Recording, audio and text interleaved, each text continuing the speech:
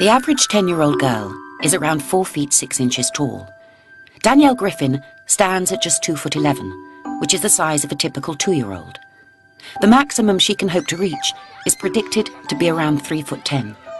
As an adult, Danielle will live her life at the size of a 6-year-old. The best thing about being a little person is that you can hide in small places when you're counting hide and seek. The worst thing about little people is when you go downtown, everyone stares at you and point at you. She suffers from an extremely rare form of dwarfism, which affects only 4 in every 1 million. My condition is called pseudo-achondroplasia, and it's quite hard to pronounce. We found out just before her 2nd birthday. When we found out, the world just fell apart. Blamed ourselves, like any parents would do. And my initial reaction was, if there's anything I could do, if there's a part of me that would make a difference, then by all means take it.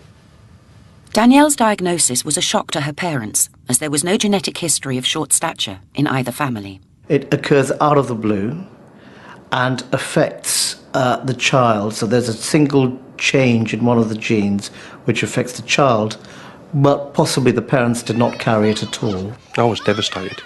I used to go and have a shower and stand in the shower for 15 minutes crying. And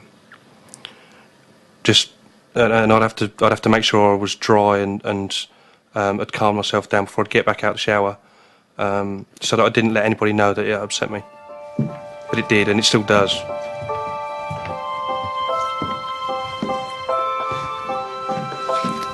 This is my handle that helps me open the door, and because I can't reach this top one here. Something like sitting on a sofa, Danielle has to climb up, climbing onto the toilet. Even that, little things like that, just kind of put a lump in your throat.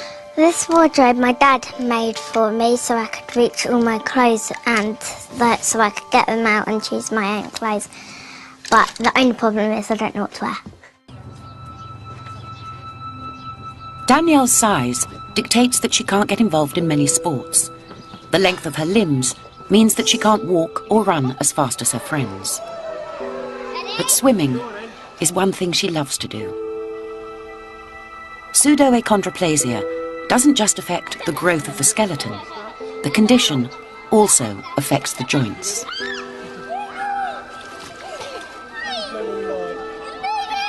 She's just got very loose ligaments in almost all her joints, and that's particularly noticeable at the wrists, which go all over the place, and her fingers. It's also very obvious in her foot and ankle region. Those are the joints that I've noticed it most.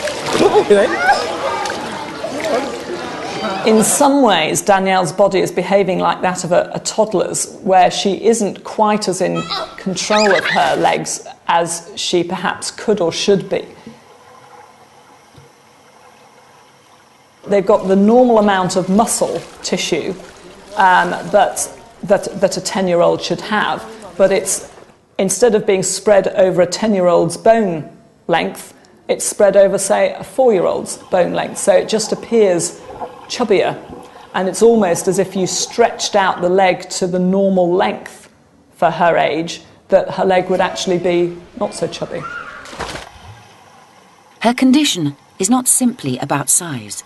Her bones and joints cause her severe pain on a daily basis. Her ligaments are also so loose that she's tending to strain her joints more than most people are. But it's for every joint in every direction, there is an extra strain on it.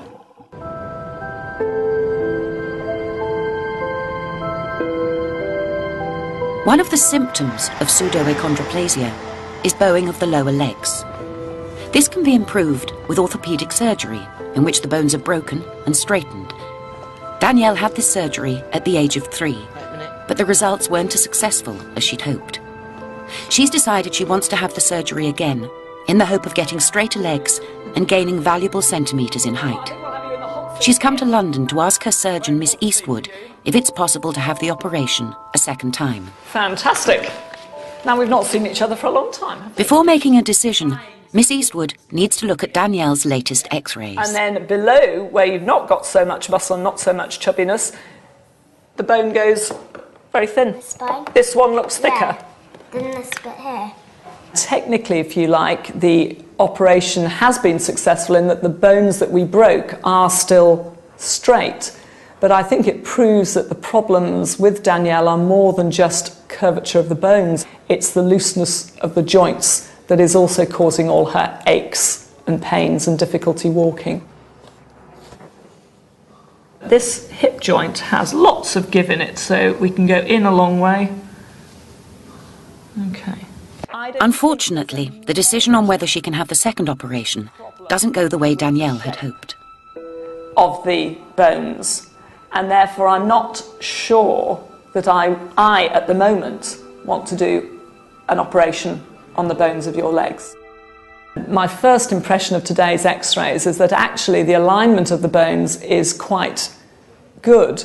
And again, the main reason why we're running into problems is the looseness of the ligaments. I could quite happily cry because I thought she'd say yes as well, didn't you? Why are you crying? Because it's sad.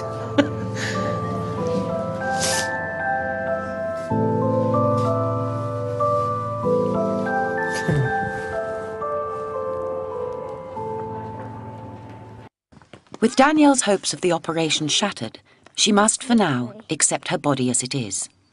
For the first 9 years of her life, Danielle believed that she was the only small person in the world. Then last year, she and her family went to a restricted growth convention, where a whole new world astonished her.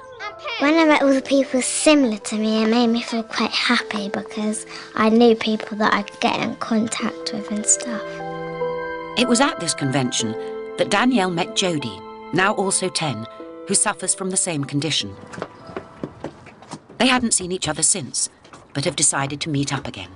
Hello. Hello, Jodie, how are you? Come on in. Thank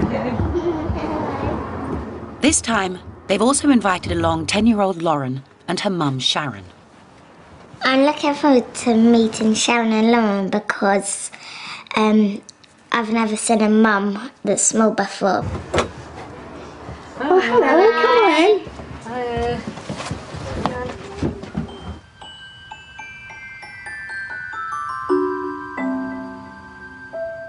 Danielle and Jodie have the same condition, pseudoachondroplasia, but Lauren and her mum suffer from the more common form of dwarfism, achondroplasia, which means there are distinct physical differences between the three girls, something which clearly intrigues them.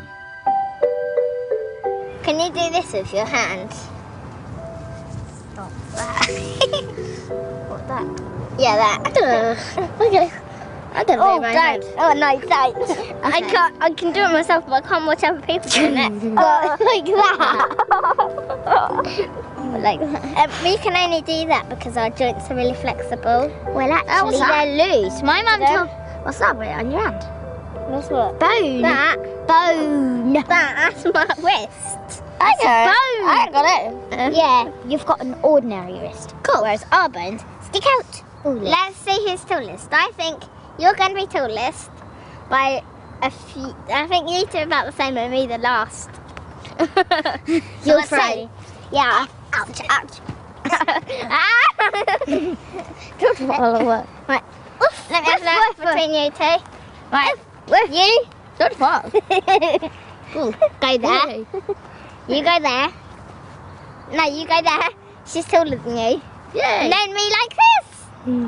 What about when you was growing up, and obviously we got this to come through, and your friends went out and they say, Sharon, look, you like the latest jeans I've got on? They're really nice. You like my new shoes? You like my new top? And you're standing there and you're thinking, and you're looking at yourself and you're thinking, well, I can't have that.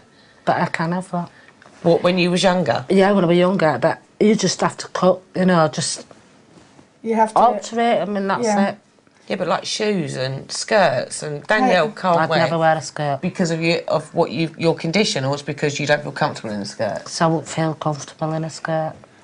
Yeah. I think I don't know if it's with my legs or what. I do like it spending time with Lauren and JD because they're small, so I can see them, so I don't have to look up to them like I do, because sometimes it hurts my neck if I have to have a long conversation with them. Yeah. So do you find shopping hard for Lauren? Yeah. I do now because of her big bum and her legs at the top. Yeah, that's my problem. Do you know what I mean? Yeah. This is a unique opportunity for the girls and their mums to be together. So to make the most of it, they hit the shops. And when you're under 3 feet tall, it's quite a challenge. I like this. But I can't reach. I can, if you want it. Okay, can you get it down, please? This one? Yeah. Okay. Oh, that is actually quite nice. Look at it. Turn around. Turn around. No. Yeah. Yay. That's actually quite nice. Yeah, then. Do you find it a bit annoying when you find like clothes that you like, but they don't fit, and your friends have got them? Well, can I always cut them down? True. Yeah. I just find it hard fitting the waist. Yeah. It was good today because we're all 10 and we're all similar sizes. And at school, all my friends are like bigger than me, so. Mummy, I'm tired and I'm hurt. I'm tired, my back's killing me and my leg's killing me. Back at home, Danielle has learned to cope with being the smallest person in her world, and she's already thinking about her future as a little person. Don't know if I want to get married.